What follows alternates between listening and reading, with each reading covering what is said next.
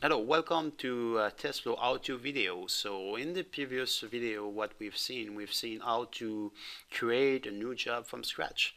Like I was mentioning, we can let the user define the test IDs,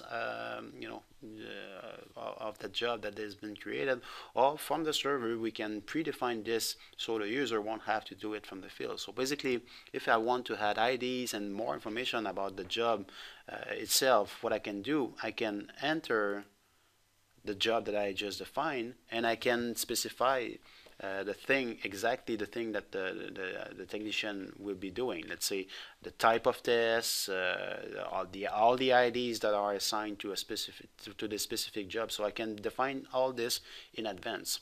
We have two ways where we can how we can define the test IDs within the job. We can do it from a small wizard that I will demonstrate in a few seconds, or we can do it from a CSV. So if you have the IDs coming from another system, you could put them into a CSV file and let the TestFlow server create automatically the IDs based on this CSV. But today, what we will review it's how to do it from the small wizard that we have created in the TestFlow application. So basically, we can support up to 6 different type of measurement for a specific job or measurement or task. Okay, so basically, here I will be defining a job, a basic IOM job. I will also be doing, let's say, a FIP job for that one, and then we also support generic tasks. So basically, here you can have tasks that are not necessarily related to a test. But the user can still, select if the task was done, not done, or if the task there's a pass-fail associated to that specific task. You can set the pass-fail accordingly as well. So this one I will simply have a generic one which is done, not done, and then I could specify the subtest subtype. So basically, the user will know exactly what needs to be done. So in this case, I can just call this this step clean, and then it could be clean the connector, or it could be anything here. It's free form text. So basically, you can enter whatever you want. Once you have defined the the test type that need to be associated to that job, you can then associate the IDs. Okay, so basically, I would be doing, I don't know, today for that job it's gonna be, let's say, fiber, or I have a cable.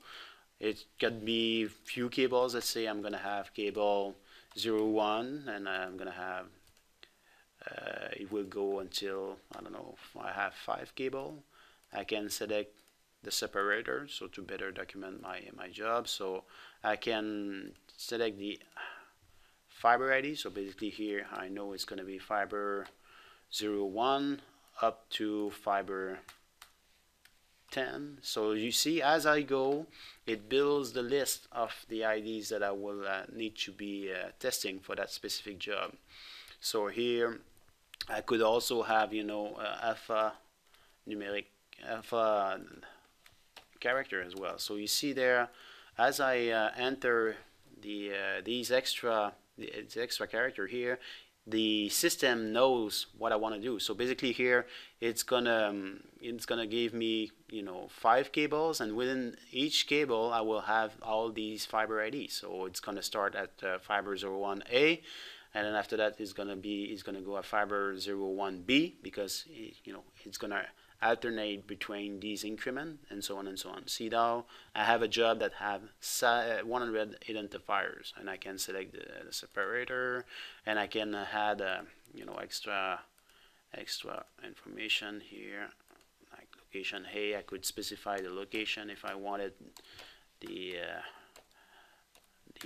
user to know a specific location. So I can, you see there, it's just added at the end of the identifier. So basically, these identifiers is what you already know in the IOLM, FIP, or OTDR application. These can be custom, or they can be predefined from the server, like I'm showing here. So basically, here I have basic cable IDs, but if I wanted to name this, port ID, that's something the system supports. So once you import these files into, let's say, Fast Reporter, the identifier will follow accordingly. So this is how you can define the different IDs for a specific job here. So basically, once I'm ready, I can simply create, and what the system will do, it will create, let's say, like a job with all these IDs, but also it will show how the job layout will be in the instrument. So basically,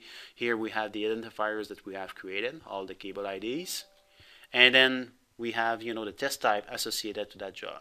So basically, in the next capsule, what we will demonstrate is all that job will look like into the instrument when the user logs in into the system and come to the point where he wants to execute that job.